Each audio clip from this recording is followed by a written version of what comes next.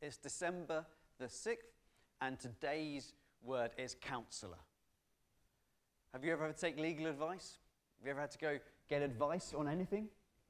Well, that's where you go to a counsellor, someone who counsels you, helps you, gives you advice, helps you to see your situation from their perspective and gives them the information they might have to help you.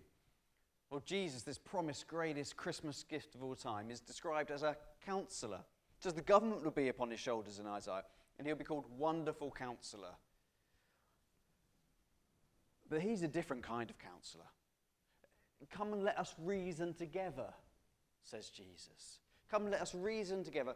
Though your sins are like crimson red, though they'll become as white as the snow, like wool. Wow.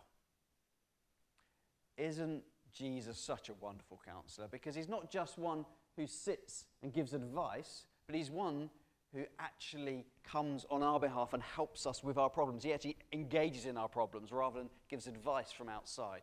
A little bit like this. Imagine you're taking an exam and someone comes beside you, a teacher, and you say, oh, please help me, give me some advice on this question. What does this question mean? Well, they're probably not allowed to do that in an exam situation, but imagine they said, instead of just giving good advice, they said, I'll do one better than that. Step up. I will take the test for you.